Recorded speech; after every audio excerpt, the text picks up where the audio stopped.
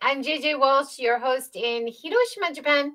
And today I have the pleasure of talking with Lee Xian Jie in Wakayama. Thanks so much for joining. Thank you. Thanks, JJ.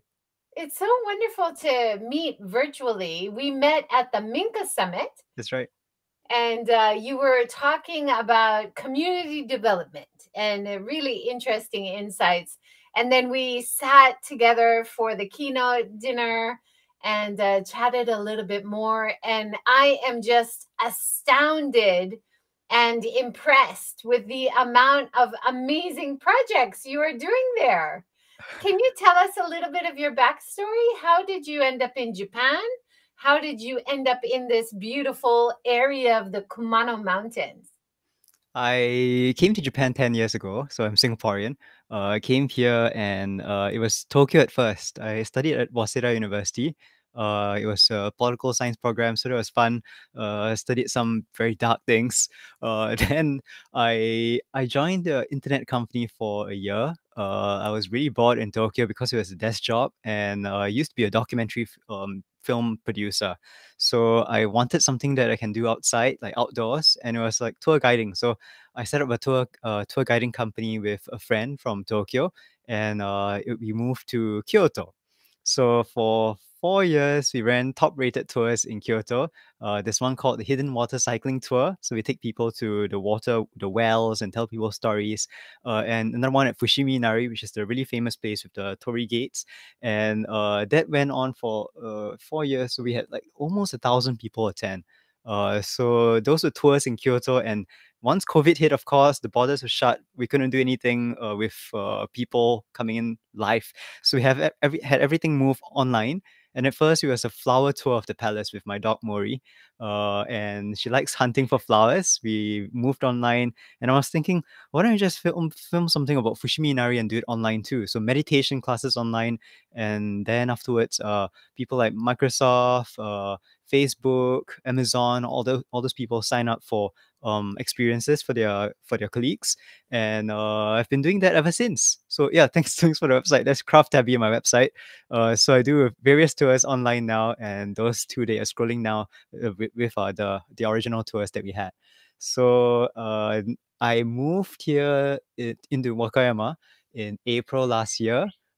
So I work at my computer right here most of the time, but sometimes it's outside. Live tour of it's called Life in Nature. So I go outside and talk about plants. We have trivia questions about Japanese architecture, and all that's done for corporates. So that's what I'm up to right now. The next thing though is to set up a cafe selling vegetables and fruits in that's from the farm, my farm, and it's gonna be at the cafe. So tea, and it doesn't really match, but curry also. That's great. I was watching your video. We're going to talk about all your tea cultivation, All right, sweet. finding some of the old trees around your area. Yeah. And then in one of your videos, you show this picture Mhm. and you say, "This is your cafe." Is that right? It's behind behind the very nice sasanka tree.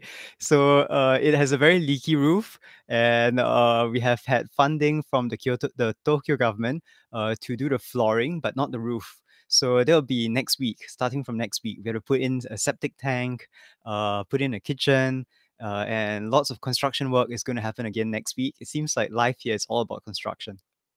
Wow, that's But that amazing. photo was from when I first started. I think that was a year ago. Yeah, that Right was now, 1 year ago. And right now the grasses you have been more say you say in May 2022 the cafe is going to be open. right, Not but it's quite now yet, delayed but till around maybe late July. oh, okay, So okay, summertime then. Yeah. perfect, perfect. Now tell us a little bit about the house you're in now, because Right. I think I saw the before after video, All right. Is this the older house that you Yes, this is the remodeled older for house on the yourself? property. Yes. So I'm renting this house. There are two houses, well, actually three houses on the property. One that's too broken down. It's very quite far down. It's broken down. We can't do anything with it. Too many termites. The second house is that you showed just now is hidden behind the tree. That's going to be a cafe where people can sit down and enjoy tea. It's a nice quiet area with some sofas. And this is the house, the third house on the property. So it's 120 years old. It was built by a family working in the mountains. So almost everyone in Ryujinmura in the past worked in forestry, so in the trees, and therefore, not sure, well, it's very hard to see from the video. But this pillar is actually sakura, and it extends up all the way about 2 stories high because it's kayabuki, so thatched roof. And can you imagine how large a sakura tree this had to be to reach two and a half stories actually? So about how many meters? 7, 8 meters at least, and that's all sakura, all the pillars. So that's the nice thing about living in this house, and it didn't used to be like this. If you watch the before and after video, you have seen that this area was so badly infested with termite. Well, but I didn't see any termites, but all the wood was damaged. You can see termite damage. The carpenters who worked with me on this house, I was helping them with the removal of stuff, and they were doing the actual work. They said that the house had sunk by about 2 inches. So they jacked the whole house up, and we replaced the flooring for the entire house.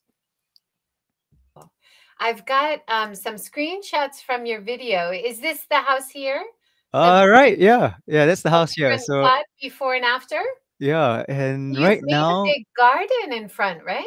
yeah, that's actually just part of the garden. So the whole property is about 1 acre, and therefore there's a lot of grass to be cut. And what you're seeing there is just when I started doing a bit of farming. Right now, if you see, I think this was around this time last year, and if you look at the garden now, it has lots of flowers. So I'm pretty proud of it, and if you come, maybe 50 different flowers blooming at the same time in spring. Nice. It looks like you're doing a lot of farming from the other videos I saw. I'd say This gardening. I wouldn't say farming because I'm not Oh, selling the okay. Yeah, vegetables yeah. for profit. So there are lots of farmers in Japan. I'm not one of them. I'm a gardener. Yeah, Yeah. but I think you just brought up a picture of the floors. Uh-huh. So that's Nori-san's back. The carpenter is Nori-san, Mr. Nori, Takimoto Nori. So that's his back, and I think he's preparing the jack for the house there. And where he is right there, this area. So you can see the new floors they're now in. You've got so much tatami. Yeah, Right. it's all the main room. So it's a traditional tanoji house. Tanoji means it has 4 rooms plus one irori space and the kitchen. So everything except the doma. The doma is the entrance foyer area. That's just concrete, but everything else except the kitchen is tatami. So it's very nice to step on, but a lot of maintenance. You have to sweep, you have to vacuum, and what else? For the first year, tatami always has a bit of mold. It was a lot of spraying of vinegar, wiping them down. But this time last year it was quite a bit moldy. The mold was coming in. This year, nothing at all. So I guess it's right. What people say is right. The first year of tatami owning is the most terrible. Afterwards, it's just very nice and smooth and comfortable. Nice. I like that recipe. What was it? Vinegar? Vinegar. So, what people do is have white vinegar. Well, at least rice vinegar, but without sugar added. So sometimes vinegar in Japan has is sushi vinegar, which comes with sugar. If you spray the sushi vinegar on your floor, you'll have ants all over.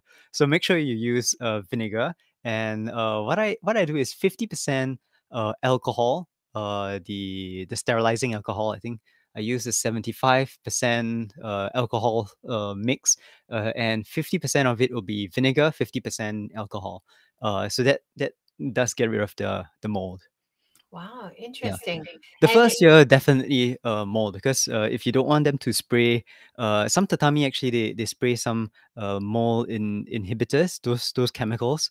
I didn't want that. I told the tatami maker I want something as natural as possible. He said, well, the first year you have mold. I said, yeah, why not? It's okay. And this year everything's fine.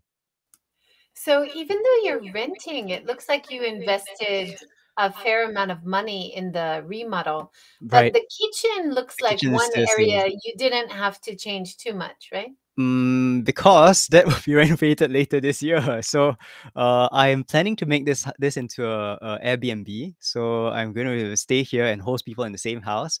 And well, the kitchen has quite a bit of air coming through the floorboards, so it does need some renovations. And so far, I think spent close to what 190 man, so about 20, almost 19, 20,000 US dollars on the house here. The thing is that the rent is really low. So I did my sums, and it seems that if I continued living in Kyoto, and I rented my old place in Kyoto, I would have, it'd be like 6 years of rent in Kyoto, would pay for the renovations for this house. And I thought, yeah, well, why not? After 6 years, it will break even, and it'll be cheaper from then on, like month wise. So, uh, yeah, so a lot of money at the start. It wasn't cheap, but right now costs are coming down because all the major works are done.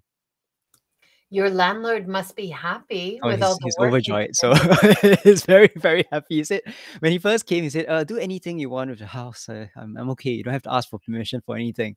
And the thing is, in the village here, people do trust each other.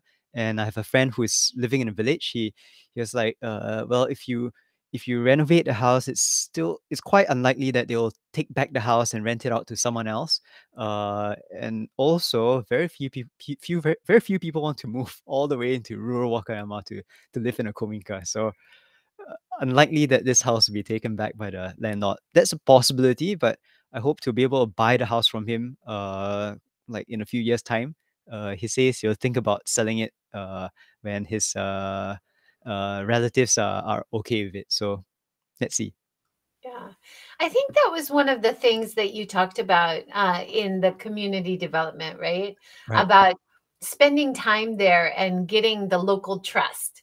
And then you're offered better properties, but you also have a better relationship. And then because they trust you, you have more opportunities to do the kinds of things you want to do, right? Right. So actually, I haven't bought this house, but my friends, two friends, have bought houses here. So about 6 minutes up, there's one house that's a kayabuki clad house. It's a thatch house, and that's 100 year over 100 years old. And another house that's about 30 years old, very nice on a high spot. You can see the mountains all around.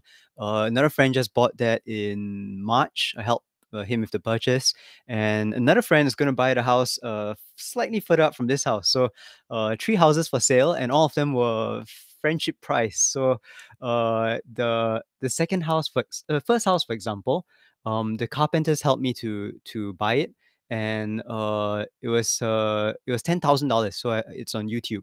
And the second house was selling for, I think, about 50,000 US dollars, 55,000 US dollars. But when the owner heard that I was one who was introducing a friend, they said, well, 20,000, they half, like more than half the price. So the same for the house next door. It was selling for 60,000, and because my neighbors know me, now it's going for 20. So That is awesome. know your neighbors, know thy neighbors. And help, like you've been helping with them, like cutting grass and doing stuff like that, so you're also Mm, showing that The you're able. cutting grass is for No, just my property. oh, My just property you. used to be Okay. full of kaya, which is Suzuki, which is the pampas grass. So if you lived next to an abandoned field, you wouldn't feel good. So neighbors saw me cutting grass, and that started conversations. Now it's not about grass. They give me things like strawberries, things like dumplings, their hamburgers when they make them. So it's more about food exchange now. Stuff that I have in my garden, I exchange it with them, and we get interesting food all the time. Yeah, but even cutting your own grass is Yeah. something the neighbors always Yeah. appreciate, Yeah, yeah. right? They're like, "Oh, you cut your grass. That's so nice." Well, the Japanese word for a field, a very nicely trimmed field is kire. Kire means beautiful, right? Which isn't the best thing because I'm practicing something called natural farming, where you try not to not try not you do not use pesticides, you do not till the land, and if you cut grass too short, that means that the butterflies, the bees don't have flowers to feed on. So what I do is I allow the grass to grow up to about a foot or two, and that's quite high for the standards of most people here. But it's full of flowers, and the main thing is make sure the miscanthus grass doesn't grow, the pampas grass, because those grow to about 2 meters taller than a human being. So if you had those nearby your house, lots of horse flies, lots of mosquitoes, people don't like that. So that's the main thing that people don't want. And once you get rid of that, then you're free to decide how tall your grass should grow. Oh, awesome. And speaking of bees, you have also started beehives, right? Is Unfortunately, they're empty. The beehives, the 7 beehives, I'm trying to. Oh, that's that's me cutting grass. So that's a beehive, yes. And the beehives, I've put on the pheromone thing, the white little thing that you see. The disc is pheromone for bees, but it seems like bees are not coming to this area now. Maybe because there are not enough flowers. The population is getting older, so people are farming less. These are yeah, they can see the little bee on the far right, feeding on this rapeseed. So very few people are gardening now, which means the bees have less food, and I think that's affecting the population here. So, ironically, I think there are more bees. Well, it's easier to keep bees in Kyoto City. I think there are a few very successful rooftop bee projects, but harder to keep bees here in the mountainside. So, well, Well, let's see. hopefully, yeah, hopefully the more that you're doing natural farming without pesticides, the more the bees might Yes. come back. Yeah, Yeah. so I was speaking to my neighbors. They were using Roundup. Roundup is a pesticide that's very toxic, and I was telling them about the bees going away, and they're like, "Oh, yeah." And I was saying, "Oh, the most important thing is I was saying that if you don't use Roundup, I'll take the grass that you cut and put them on my compost heap. But if you use Roundup, I can't use your grass. I can't take your grass away." And they're like, "Okay, this year we are stopping."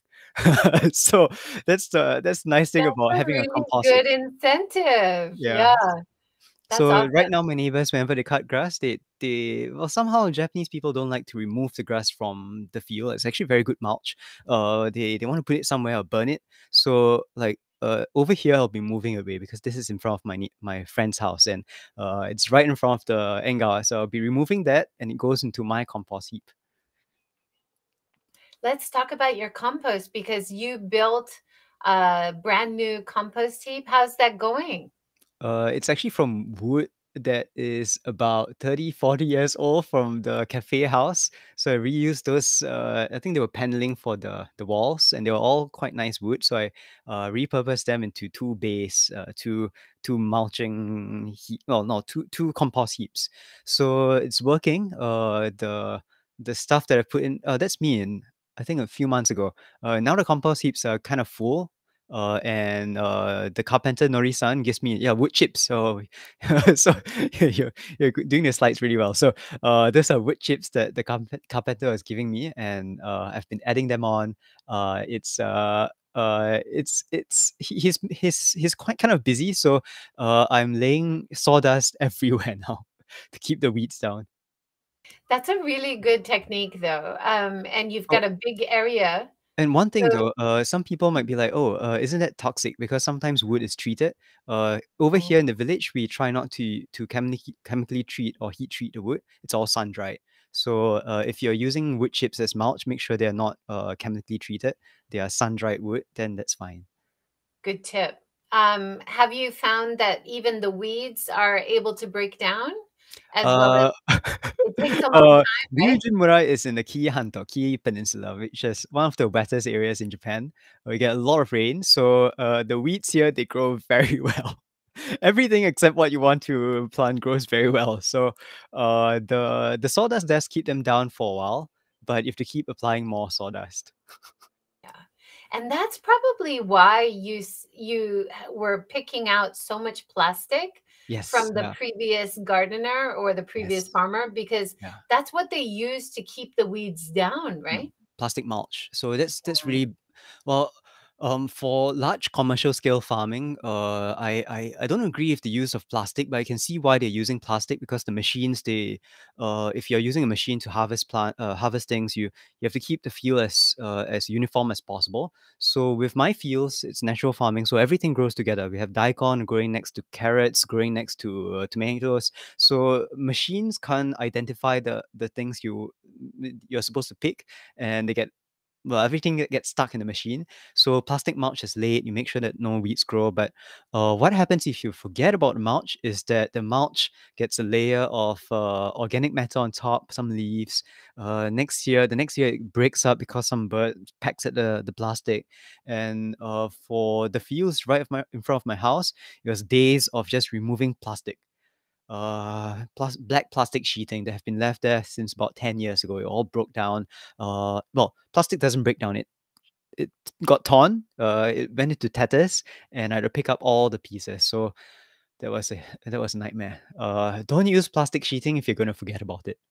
Yeah.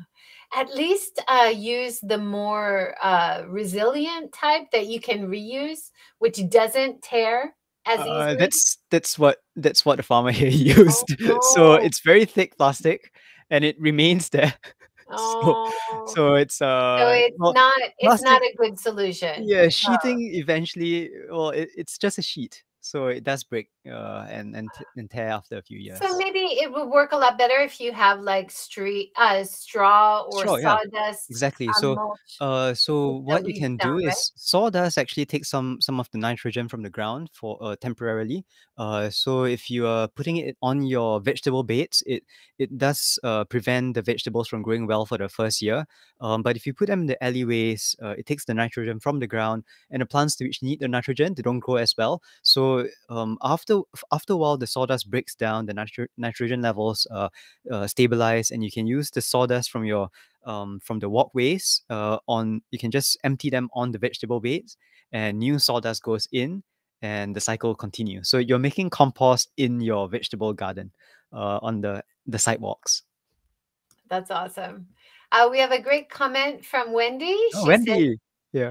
so interesting how you're able to influence your neighbor's use of Roundup. Great that they appreciate you are there. Yeah, Yeah. So Wendy absolutely. was the one who invited me for the community the panel. So Yeah, Wendy has been here wonderful. also, and Wendy came with Rodrigo, partner, and I think Rodrigo is a really good farmer in Nagano also. So I'm hoping to be able to go up to see how he is doing his gardening. He's Yeah. a serious farmer. I'm just a little He, just he is doing the basic he's gardening. growing some beautiful vegetables and beans. There's not Beans, yes, yes. many farmers growing beans. Mm, Plant-based protein is not usually grown in Japan, so right. I'm always so excited to get their beans. Yeah, And wonderful. beans are one thing that the wild boar and deer don't seem to want to eat. Because Perfect. they're in those cases, right? The deer and the monkeys, they devoured my corn last year. So I'm not planting corn this year because corn is kind of special. They ate the corn when it was really small, and I don't have a fence. I don't like fences. So I've been planting stuff that the wild boar and monkeys don't eat. That happens to be okra, beans, things like basil. That's what's out there. Yeah, because Chuck Kaiser, who was also at the Minka Summit, he has big battles with the monkeys. They Right, steal almost everything that he plants. It's really right. hard, right? Yeah, I've seen his Facebook post, and he's selling his vegetables. I'll be using for my vegetables for the cafe, but if I run out of vegetables, I'll buy them from my neighbors. But he's doing it to sell vegetables. So can you imagine if the monkeys rip out all the vegetables before they even start to flower or anything? So Yeah. It sounds like they mean it. Like they're just being jerks, you know? Well, it's like a They're just buffet. So yeah, sometimes at a buffet, they don't have very good manners. They want to taste, and if they're like, oh, this one's not so good, but there's another one that we just go. And what I found is that I was reading about this on Japanese forums. Actually, the fur of dogs does prevent monkeys from getting too interested in your plants. Maybe not 100%, but because I have two dogs, I brush them, and their fur goes into the field. I also allow them to pee well, not on my plants, but around the fields, and that does seem to keep the monkeys away. The monkeys haven't been here this year. The deer, they come, but they don't stay. And wild boar, we haven't had the wild boar so far this year. So fingers crossed. Maybe it's the fur. Hmm. That is a good tip. Cat Yeah, fur I'll have doesn't to seem to work. try. Cat fur does not work. Bad. My 4 cats are of no use to farmers. Let's go through some of the other before and after. So this is one of the main rooms, right?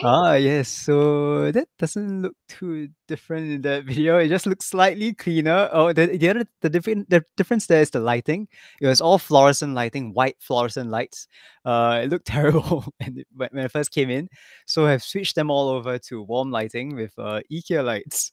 So Nice. they're not traditional lights, but they look traditional enough. That's Ikea lighting, if you believe it. It's all controlled on remote controls that are like this. Oh, I just pressed something. Sorry, it's supposed to be like, yeah, this. So Okay.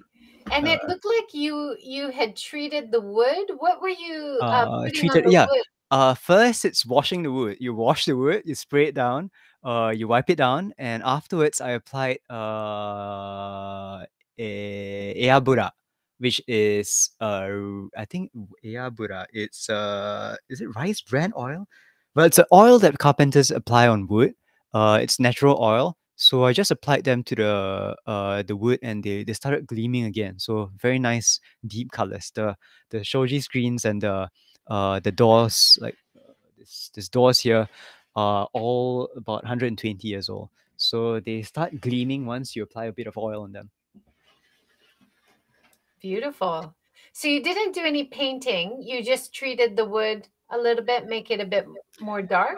I had a new piece of shoji screen. This is a new piece. I had to match it with all the other shoji screens, which were painted with kakishibu. So kakishibu is persimmon extract, and I had to apply kakishibu to this one here. Otherwise, it'll be white, like this kamoi, the rails. So I did have to paint one of them, the new one, but all the rest they were just left alone. I've actually not applied oil on the shoji because traditionally you don't apply oil on shoji, but no, shoji, yeah. But on the fusuma, yes, and all the other doors. Yeah, persimmon stain for the wood. That's an Mm. awesome idea. Now, one of the big projects you had was you actually put an irori Ah, in the room, right, right? right. That looked like a really big project, right? It was actually quite a quick project. So, the carpenters who helped me do it, the older man was Shizuyang. We call him Shizuyang. He's been a carpenter for he passed away last year, but before that he was working for 60 odd years as a carpenter, and he was thinking of a cheap way to make a irori for me. So if you could bring the slide up just now, if you can actually see in the center is actually this stone thing. It's a usu for pounding rice. So he reused that thing, put clay along the sides, and in the middle, of course, is wood ash. And it's a very small irori, so it's more for like having tea, just a few fish. It's not a big traditional irori, but this was quick. I think we did it in 1.5 days. Yeah, it's 1.5 days. That's the two of them. Yeah. It looks beautiful. But in the video that we'll put the link below, they took out all the tatami, was it? And Right. then rebuilt it from the ground. Right. Because if you build too well, you have to make it low enough, so that the heat gets retained there. And in theory, the heat is supposed to spread through the house and all that. If you use a lot of wood, if you keep having a fire on as in the past, but because I have tatami around the irori, there's a fire hazard, and I have to be very careful when I use it. So after grilling some fish, I put all the charcoal. I normally use charcoal because the flames don't the wood doesn't crackle and fly on the tatami. I put them into this charcoal urn to make sure they don't burn. So there's also a fire extinguisher next to the irori, and that's what happens when you have tatami next to the irori. So my next irori will be wood floors, not tatami. or stone or something that's Stone not floors as would be very flammable. luxurious, yeah. Yeah, yeah. Oh, that's beautiful. And yesterday's talk with Brett Right, Rasmussen, I've watched it, yeah. and He he was makes charcoal. making charcoal. Yeah. Yeah. I spoke to So him about because the village that I'm in, Ryujinmura, is next to the village that invented binchotan, the high quality smokeless charcoal that doesn't burn without that has almost no carbon monoxide. So those can be used indoors. That's in this village. And when I start a cafe, it will be a skewers. We are going to do yakitori, yakibuta. So I'm going to use the charcoal from the charcoal maker in this village. It's just about 15 minutes down. He makes the charcoal out of oak, ubame oak, and it smells really well. It smells faintly nice, kind of sweet. Burns at very high heat, constant heat, no smoke. wow. Mm. I think I heard you talking about your ideas for the cafe, that you really want to have as much local products as possible, using things just from your local area. You also are thinking about doing coconut rice. Is that Mm. a So Singaporean dish? yeah, so I was thinking about what to serve, and I was thinking Singaporean food would be interesting here because nobody serves like Singaporean food in rural Wakayama. So imagine having Singaporean food from a metropolitan area in a 120-year-old farmhouse. And I don't think you get it anywhere in the world. So at first I was thinking of coconut rice, but coconut of course doesn't grow here in Wakayama. We have palm trees, but they are used for brooms, not for eating. And I've settled on making curry, Singapore style curry, because it's not going to be exactly Singaporean. The ingredients here are different, but Singaporean style curry, and the skewers will be done satay style, which is Singaporean skewers. So that's possible here. And It will not be coconut rice anymore, I'm afraid, like what I was planning to do in the videos. But still Singaporean style curry and skewers. Oh, are you going to have any vegan, vegetarian options? Right. Yes. So the vegetables here. Are you? Oh yeah. Are you pescatarian? No, No, vegan. vegan, right? The So we hardest one. the thing is, vegetables here, they're great. We have shiitake, which are this big. So Oh, like shroom burgers, maybe rice shroom yes. burgers. Yes. And I'm gonna start off by getting my neighbors to provide some vegetables, but I think there'll not be enough vegetables to for this year and next year. They have to ramp up production. So some of it will come from the supermarket, of course, but uh, I'm trying to get everyone to do it with no pesticides, and most of them are doing it without pesticides anyway. The next thing is to have them not apply any chemical fertilizers. So most of the locals here just use the fermented chicken poop. What do you call that? The chicken Manure? Yeah. manure. Yeah, the chicken Manure, manure, yeah. and also the cow manure that's organic. So I'm trying to get the neighbors to plant a bit more this year, carrots, potatoes, stuff like that. I'm planting my own too, and there will be vegan options, of course. Yay! Fantastic. Now, one of the really exciting things is you also, I'm sure this is part of your vision for the cafe, but you are picking and roasting and making your own tea. Tea, yes, yeah. Amazing. Can you tell us about your process? Mm. So this well, I came here because of a friend who loves tea. His name is Shu, and he used to be a sushi chef. He used to work as a food consultant, but he came back. Came back to the village about 10 years ago. He's from the village. He was working in Tokyo. He came back. We met over tea actually. So he was telling me about his tea. I came to Ryujinmura to look at his tea plants. Came here another 5 more times, and then fell in love with the village, with the waterfalls. Then I decided to move here. He helped me to find this place at the start. And with Shu's help, I started finding more tea plants around the house. Some of the tea plants are really obvious. They grow behind the house, like this, for example, on the slope. Because when tea grows, if it grows up a meter, about 3 or 4 feet, 3 feet, the roots grow down at twice as deep. The tap roots are really deep. So if there's a landslide risk anywhere and you have a very steep wall, chances are that in Wakayama in Mie Prefecture, in the Kihanto region, you'll find tea grown on the slopes, and that's to hold the soil in. And therefore, this house, because it's built nearby a slope, not a very steep slope, but a slope, you'll find the tea plants behind the house, in front of the house, and the ishigaki, the stone wall, to hold the stone wall down. And in the forest, the mice have planted tea. So traditionally, oh, that's that's not mouse planted. I think humans planted that tree. But some of the trees are 100 years old, and the older the tea trees, the nicer the tea tastes. They grow fewer leaves, but because they're old, but the leaves they brew for 5, 6 times without problems. Young tea plants from, let's say, if you go to a tea plantation of like 20-year-old trees, which is standard in Japan, the tea will brew maybe nicely for 2 times. Third time it loses any taste. But old tea trees, they taste really good, and that's what we have here. So that's me plucking tea from a tree that's 100 year, at least 100 years old. Yeah, I can see the very large. It's not a trunk, the stems. That's amazing.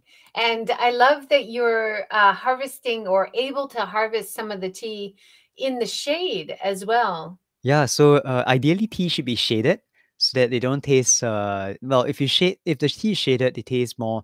They're not as hard. The leaves are not as hard, and the leaves grow more uniformly. If it's exposed to the sun, which is most tea plantations in Japan, actually the tea is not that great. So if you go to a tea plantation which has tall trees above the tea trees and grass of all sorts, flowers of all sorts below the tea tree, then you have very, very good tea. So I it's not all the tea bushes here that have that condition. Like this one here is exposed to the sun, but the ones in the lower part of the property, they are covered. So there's a bit of a difference with the taste.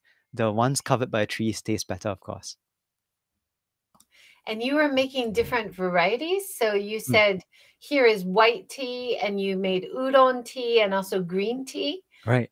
Can you just briefly explain the differences? Right. So the tea plant is Camellia sinensis. So once you have that plant, you can use or Asamika, you have two different kinds, Asamika or Camellia sinensis, two different tea plants.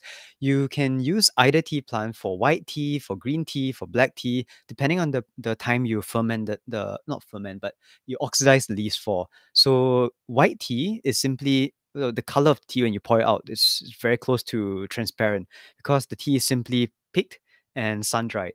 In most cases, if you buy white tea commercially, it's going to be dried by machines. But here, traditionally, you do it. Well, not here, but anywhere in the world, it's supposed to be sun dried, and that's white tea. Then you have green tea, which is picked, rolled, and immediately fried, so no oxidization. There is after that you have oolong tea, which is somewhat between green tea and black tea. Oolong tea is rolled, oxidized for about half an hour to about 1 hour. You then fry it. Well, I call it pan fry, but it's roasting it. You roast it, and afterwards you have to pick out all the stems. So that's what I was doing in the last picture, picking out all the stems so that it's only leaves in the brew. That takes a lot of time. That's oolong tea. And then you have black tea, which is the oxidization rate after you roll the tea.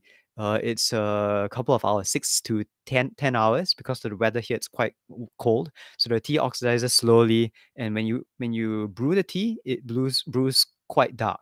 So it's called black tea. And then there's fermented tea, which is what I'm drinking right now. Um, hmm. Fermented tea is oxidized slightly, and you put in some spring water from where the tea plants are grown. So the spring nearby here, you spray the water on the tea. You let it rest for a couple of hours, and afterwards you fry it again. You spray some more water, fry it again, spray some more water. That happens 3 times, and you get fermented tea. So various teas from the same tea plant. Yeah. The process is just incredible. I Right. think it was the green tea when you were here in this picture, Right. picking out the different sizes because Yes. before you roast it, it should be the same size. Right, Is roughly that the same size. So if the 3 or 4 leaves are all different size, I try to separate big leaves away from the small ones so that they fry uniformly instead of the small buds being over fried. So that's very troublesome, and most people, well, if you drink tea, commercial tea, it will not be separated like this. If you have a very advanced machine that can separate the stems, yes, but in Japan, if you drink green tea, sometimes it's very murky when you pour the liquid out. It's very You can see all the dust, and it tastes like seaweed. That's an example of tea that's been over fertilized with nitrogen, and it shouldn't taste bitter at all. If it tastes bitter tea, that's simply not good tea. So I'm really happy with the green tea because although it took about 8, 10 hours from picking to making, and it was just 30 grams, just a bit of tea. The tea was so floral. When you smell tea, and if you smell it for the first time, it should smell only of flowers. And when you brew it, the first brew should be flowers, fruits, maybe some berries. Second brew, the same thing. Third brew should be no bitterness, very low astringency, and that's good tea. So I can only make a little bit of it. So that's going into my crowdfunding for my cafe very soon. That's the tea from this year's first flush is going to the as a reward to people who contribute to the funding of the cafe. So that's That's something coming up soon. I amazing. haven't launched it, the crowdfunding thing. So stay tuned on YouTube. Yeah, that's amazing. And after so much effort, you must really appreciate drinking that tea, right?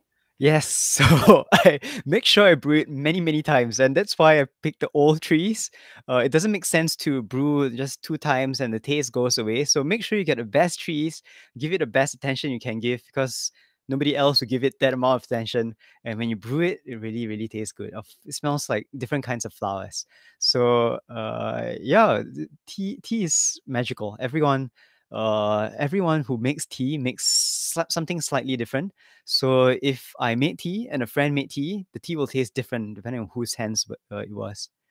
That's amazing. Yeah. And just to reiterate what you just said, I also, that was really surprising to me at your video when you were saying the older trees Mm, have the higher quality leaves so yes. that you can use it when you're finished processing and you're brewing it. You can brew it 4 or 5 times, whereas the newer trees, you can only brew 2 or 3 times. 2, 3 times, yeah, maybe even That's less. Sometimes if you buy amazing. supermarket tea, it's like one time. So and I had the no complexity is idea. different. Yeah. For young tea trees, you can taste maybe like 5, 6 different kinds of flowers. But if you drink from older tea trees and you breathe out when you after you drink the tea, you can smell like at least 7, 8, 9, 10 different kinds of fruits and vegetables in there. So it's like magic from just one plant, all these different smells. Sometimes it tastes like melon, sometimes it's like what else? Sometimes like blackcurrant. You get things like you can smell sunflower sometimes, depending on where the tea was grown, how you make it, and how old is it. So you'll see very few old tea trees in tea plantations because they don't produce as many leaves. Simply, they don't just they produce. Basically they're old, so they stop producing as many leaves. I would say from an old tea tree with about the same size as a young tea tree, maybe about 10%, so 1/10 of the amount of a very young tea tree. Yeah, old trees, fewer leaves, but taste great. Really good. Yeah, beautiful. I can't wait to try it. And I imagine having something like that, which is a really great standout point. There's not a lot of cafes you would visit in rural areas where you can taste the tea that they're growing themselves. And what a nice branding point as well, although it is a lot of work, right? It is a lot of work. So in the future there'll be workshops, tea workshops, when you make your own tea. So the rolling and everything you can do it yourself. Of course, I'll have my own teas also, but I think the fun of drinking tea is also making the tea. Some people prefer to just sip the tea. That's fine. They can come here to sip the tea. But I think I've never been to a place in Japan where you have a cafe that's always open and always serving tea that's from the area. Well, there must be, but very few, I guess. So this would be a selling point of the cafe here, I guess. Yeah, definitely. I went to visit a place in Hiroshima called Tea Factory Gen, and Yeah, he took over some abandoned tea fields. right. And he's growing his own tea, and he's using very old, like Showa era machines Mm-hmm. to process the leaves because he likes the light touch. Mm. But if you're doing it by hand, of course, that's better. But he doesn't sell it at his factory, at his plant. So you're right. That is really unique, really nice. No, I'm not against machines. Machines does well if you want to make a certain quantity of tea, you do need to rely on machines. Otherwise, after 8 hours of work, you only have like a little bit of tea. It's not enough to serve like maybe it's enough to serve like 10 different people, and that's it. So if you want to increase the quantity, you do have to rely on machines. But I guess it's the people operating the machines. If you don't know how the tea process works and you operate a machine, it could taste terrible, or it could taste great. So depends on the people making the tea. Yeah. Another really nice point from that video was that your neighbors are making their own tea, right? Right, right, yeah. Everyone here makes their own tea if they have the time and energy. So, the neighbors next door, that's the husband of the neighbor next door. So he is frying the tea in a metal wok that have owned for the last, well, his grandfather owned it. So it's been around for at least 100 years. And those straw mats that you see hanging up there, those are no longer made. In the past, people have rice. They grew rice, and the rice straw is woven into a straw mat. Nowadays, if you want to buy this thing, it's called a goza. Nobody will sell it to you. That's used to roll the tea, so that you don't have to use it by hand. You should put it in a whole mat and you roll the tea. So yeah, that's what they use, and they still make a bit of tea, just enough for the year, for just Wow. the family. That's awesome.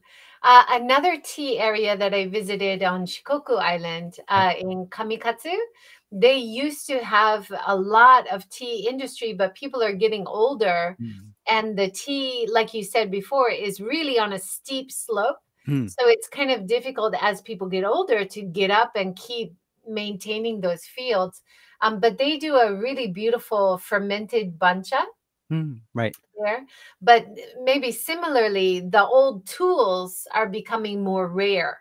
So when there's less tea production, even the tools become less used, and then people use plastic, but maybe the taste is not as good, right? Right.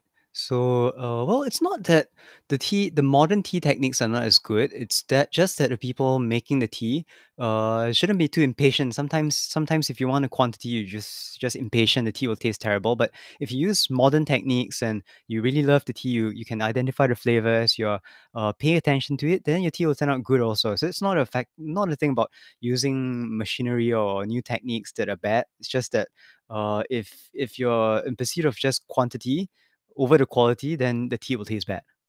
Yeah.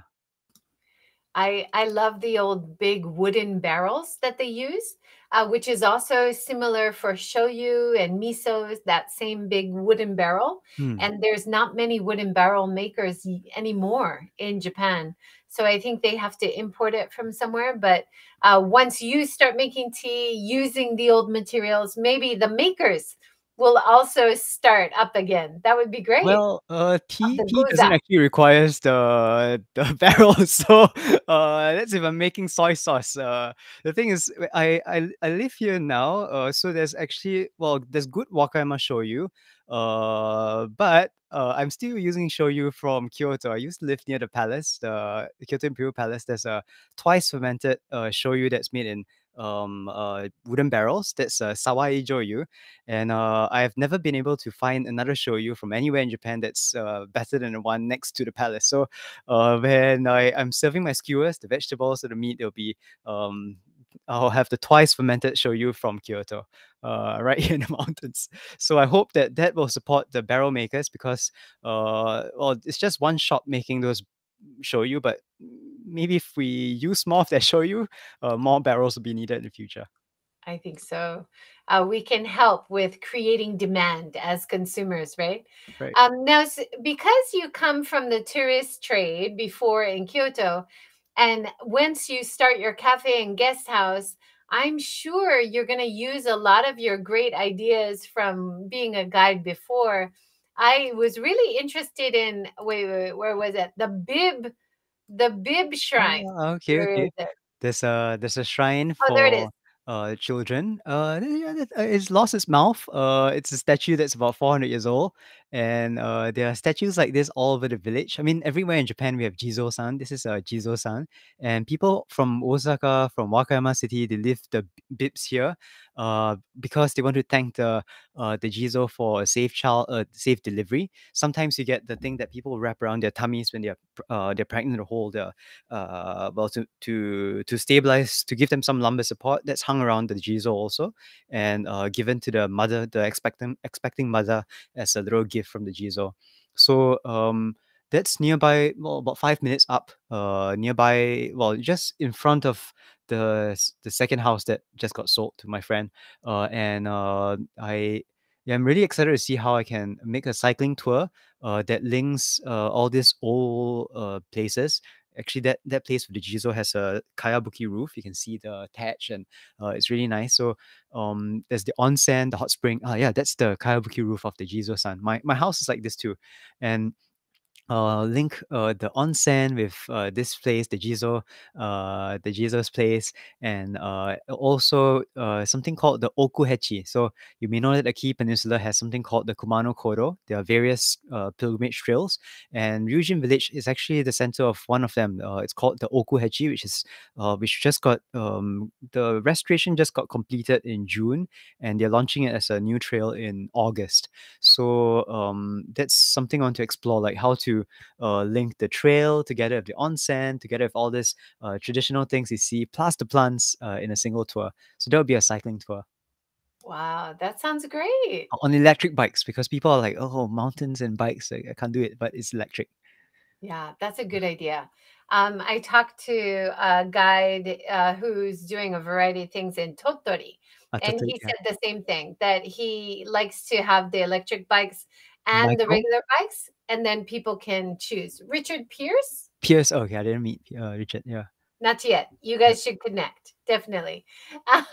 What other ideas do you have coming up? We've got 10 more minutes. Hmm, So I want to hear more about your plans for the guest house, the hmm. cafe, and the tours for the area. So the reason why I need a cafe here is that there's no place to eat here at night. So there is one shokudo, a little, not a canteen, but a little restaurant about 20 minutes down, and they are open on up to about 8 o'clock. But there's nothing else to eat at night here. So if you're coming to stay, and my friends' houses, they'll become guest houses. There will be nothing for people to eat at night here. Plus, in the daytime, if I want to have a cycling tour thing, it'll be easier for people to come to a cafe first, meet up, because people might come at different times. It's quite rural. They might come by bus, by car. They can all meet in a cafe first, and afterwards we can go on our tour, or cycling tour, or hiking tours. And as for the people staying here, there'll be food prepared for them. They can have breakfast here, lunch here, and dinner can be ordered. Like, they can reserve it. So a cafe is really quite important for me to have a guest house business going on. So the cafe comes up first, and that's going to serve locals also, not just people staying over. And then the guest houses will come on, and that's I'm expecting them to open next year. My friends have to come over to decide how they want the renovations to be done, renovate the houses, get them registered, licensed. So that will be the whole of next year. And once I have both of them, the tours do come in next. So that will be the cycling tours that can happen at the same time as the cafe. So let's see how that goes out. But one of my dreams is to get a rickshaw tour here. So I might have mentioned this during the summit. The thing is, rickshaw tours, they're popular in cities. And I think the highest altitude is at Takayama. And that happened in 1970s. They started having rickshaw tours. Kyoto also had rickshaw tours from the 1980s, I think. But it's all in like city areas. So there's no rickshaw service in the mountains. But it so happens that this area is not too hilly. There are hills up and down mountains. But over in my area, there's a plateau. So I'm thinking of having a rickshaw service where I take people to the little waterfall, the plants that are in season, the fields, and it'll be like a half an hour tour. They learn about the nature here on the rickshaw. So that's something I'm saving up for. I love that idea because you would be able to retain the quiet, right? Right. It's Yes. not Very like important. a car or a moped with a loud engine. Right. It would be so beautiful. Nice And a lot idea. of locals here, they can't get on bicycles because they're older. And let's say if it's a couple, older couple, 70, 80 years old, and they come here with their kids, well, the kids are like 50 years old. So they come in a car, but they want to explore the area and they can't explore it in a car because if you stop on the road in a car, it's like you can't really stop. So on the rickshaw, you can stop wherever you want. You can go on the sides, explore the smaller roads. So that's something I think would be really interesting for the village. Because Ryujinmura in the past never had good roads. So when rickshaws were popular in the 1910s, 20s, 30s, there was never a rickshaw service here. And if there's a rickshaw service now, it'll be the first rickshaw ever in the mountains for this area. I want to point out your beautiful YouTube channel, and I predict that you will be at 1,000 subscribers very soon, because most of your videos gets over 3,000 views. Right. You're doing so well, and the most popular one is making charcoal Yeah. and then making your irori.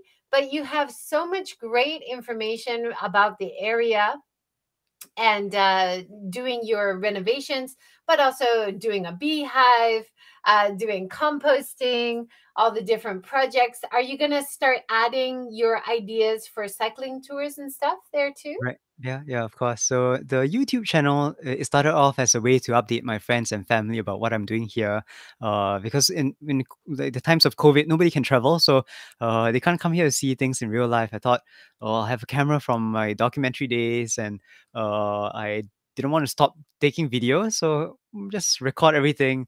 And now it's become quite fun to watch the older videos, like the ones from a year ago, because I can see what I was thinking about a year ago. It's quite different from what I'm doing right now. So it's become a sort of a record for me. It's fun that way. Just I'm not thinking of like expanding it. It doesn't have to be a big channel. It's just a way to see how things go with the farmhouse here. Yeah, it's a great way to document what you're doing and the process, right? Right. Yeah. We have just a few more minutes. Can you give people advice who are thinking about moving to the rural area? Mm. You've done such a great job. You found a great community and you're helping to brand, but also expand the community by bringing new people and friends in. Do you have any advice for people who are thinking, maybe I'd like to move out to the rural areas? Hmm. I would say visit first. So visit the area for fun. Just go there in a car. Most rural areas you can't get there by bus. Very inconvenient. So if you're coming somewhere rural like this Ryujinmura, come here in a car with friends. Stay at the onsen, and afterwards ask around. Is there a place available for me to rent? Renting is easier than just buying, because buying sometimes the houses are there, but they're not for sale unless they are for friends and relatives. So rent first, like what I do here, and afterwards you can buy. So a lot of people think of buying the house and stuff. Um, I think the limitation here is that if the house is too far gone, to just move in, like I was able to move into this house while the renovations is still going on, because it was still kind of livable. But some houses that have leaky roofs and all that, then it will be a bit more difficult for you to rent first. So I'd say try to rent, but go to the village first, go to the rural areas first, maybe go a few times, see if you like it, and then start exploring. So that's my advice, I guess. Just visit the place. Good advice. We're Tiffany is saying wonderful conversation. She enjoyed it. She loves your positivity and the way you consider your neighborhood and respect the area. That's lovely. Thanks, Tiffany. And Blonde Nomad says, coming with a car. Any recommendations in Japan for car rental company? So yeah, car rentals are really expensive in Japan. So I would say that the most reliable would be Toyota Rent a Car. Also the most expensive. If you rent a car for, let's say, 2 weeks, you can actually buy a new car here. So so borrow a car if you don't live in Japan yet. Uh, Try to find some friends here. Organize a little trip that you can share a car with. If you have a friend in Japan who would lend you their car, that would be best. So I'd say that if you move to Japan, but just buy a second-hand car.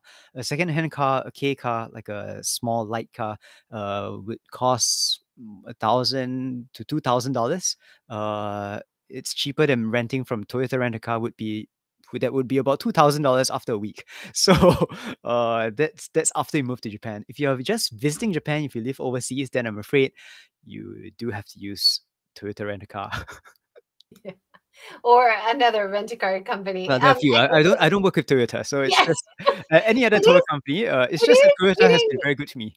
yeah, it is Yeah, getting a little easier, but I think because we haven't had many international visitors for a while, right.